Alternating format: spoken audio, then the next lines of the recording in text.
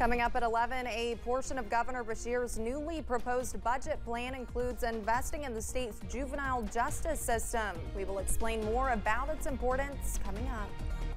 Dedicated to Eastern and Southern Kentucky, this is WYMT Mountain News at 11. Good evening, I'm Olivia Calfee. Governor Beshear wants to invest in the state's juvenile justice system. During his proposed budget this week, he announced his plan. It includes 2 female-only juvenile detention centers. One of those would be in Lexington. His proposal would also fund the renovation of the Jefferson County Youth Detention Center. Julia Sandor spoke to advocates and government leaders about the importance of making changes in the system. And to understand where we are, I think you have to understand a little bit of the history. And frankly, the Department of Juvenile Justice was under-resourced and probably neglected for many years. Secretary of the Justice and Public Safety Cabinet, Carrie Harvey, says they've come a long way in the last few years when it comes to juvenile detention centers. But Kevin Mensch with the ACLU of Kentucky says they still have many concerns.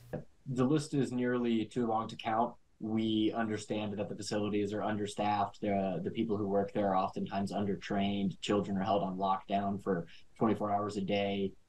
Food has been withheld as a punitive measure. Medicine has been withheld as a punitive measure. Religious practice has been withheld as a punitive measure. Kids don't have access to mental health treatment, oftentimes lack access to education, and kids that are in mental distress have been accused of faking illnesses. Mensch says generally they believe children would likely be better off at their home and in their community, getting the access to resources they need.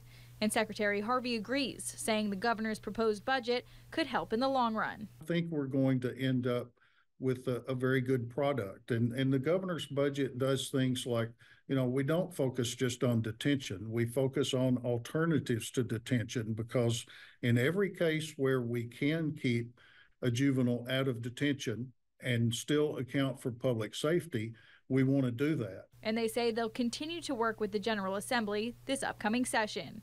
Julia Sandor, WKYT. Beshear's budget proposals also lay out $3.9 million each year to add about 450 additional placements so youth can be diverted from detention centers through programs like home detention. Deputies with the Whitley County Sheriff's Office say one man is facing charges after a woman showed up at the hospital with a gunshot wound. Deputies say the woman was dropped off at Baptist Health Corbin. She reportedly said she did not know who shot her. After investigating her home, deputies say they found evidence that 25-year-old Lucas Bargo shot her during an argument. Bargo also lived at the home. A gun was found at the home and Bargo was charged with assault. We are tracking some more dry and cool weather as we go into your Wednesday evening, and this is all thanks to an upper level ridge or an area of high pressure. And as you can see, that high pressure system continues to sit over the region this evening, also into your Thursday and Friday. So more dry weather is on the way, but we are tracking a few changes as we go into this weekend. But this evening, once again, we are cold, so a copy and paste forecast continues down to 29 for London, 32 in Hazard, and 38 over in Pikeville. So once again, we are cold, and low temperatures fall into the upper 20s and lower 30s as you wake up on Thursday. That dry trend also continues overnight, and more dry weather on the way on Thursday, as once again high pressure is the name of the game, and those temperatures top out close to average on Thursday in the upper 40s and lower 50s, upper 50s on Friday, and possibly some 60s by Christmas Eve, also Christmas Day. So we are well above average. Also tracking some more widespread rain by Christmas Day as well. Those details coming up in just a few minutes. Olivia? All right. Thank you, Cameron. An Eastern Kentucky healthcare provider has added one more location in another county. Primary Care Centers of Eastern Kentucky now has a new location in Letcher County. Staff say they plan to provide more efficient health care to the area. Nurse practitioner Catherine Cornett, who is from the area, says she wants everyone to feel comfortable in their office.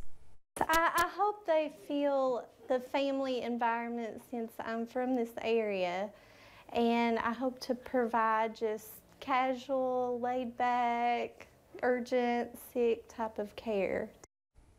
Primary Care is located near Pine Mountain Grill in Whitesburg. They are open Monday through Friday from 8 a.m. to 4:30 p.m. Thankful Hearts Food Pantry is reaching out to people near Pike County this season, offering groceries and gifts to those in need.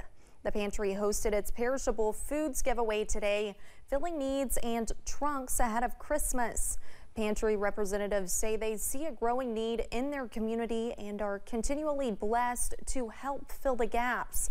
Those who took advantage of the resources say they do not know how they would make it through without the pantry provisions this year, with some saying they are glad to have the help when they need it most. The food banks and the giveaways are here to help us, to help everyone. So if you get into hard times, don't feel ashamed to come to these giveaways and get the food and just help yourself or your family, or if you know someone who needs help, come out and try to help them. Thankful Hearts also provided gifts to more than 800 kids this year and served hot meals to families in need.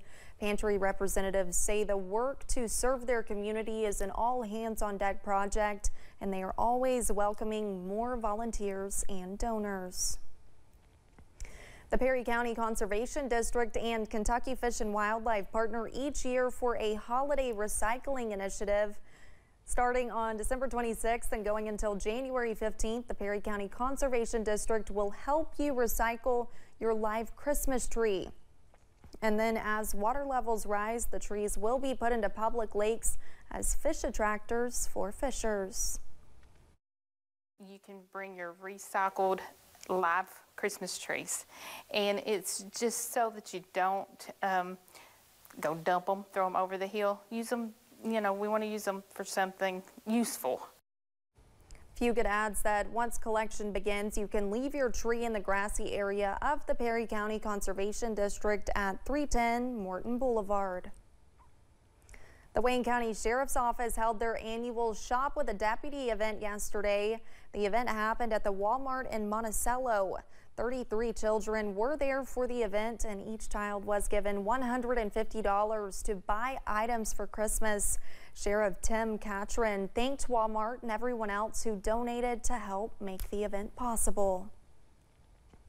One canine in South Central Kentucky received a special gift this holiday season. The Kentucky Department of Fish and Wildlife's Canine Gambit recently received a special donation from Vested Interest in Canines Incorporated.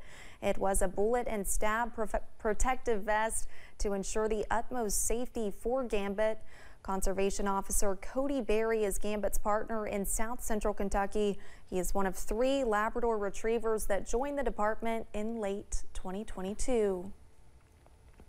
Officials at animal shelters say they are seeing more dogs being brought in, and they say it is in large part due to the economy. Adoptions have not been keeping pace with the number of animals coming in, creating bottlenecks. Shelter operators believe the influx of more animals is largely due to higher pet care costs and housing issues. Unfortunately, as we're seeing more and more animals entering our shelter, we're not seeing the same rate of animals leaving our shelter. Our adoption numbers have been down about 5 to 9% year over year, but our stray numbers have increased about 40%. Shelter operators say the big challenge is dogs, especially large dogs, that are entering at a rate that is not being sustained by adoption. And coming up on Mountain News at 11, just as many across the nation are beginning to travel for the holidays, health officials are urging Americans to get ready for respiratory illness season. I'll tell you more about how you can protect yourself next. Plus, rain chances are back in the forecast, mainly by Christmas. Those details coming up.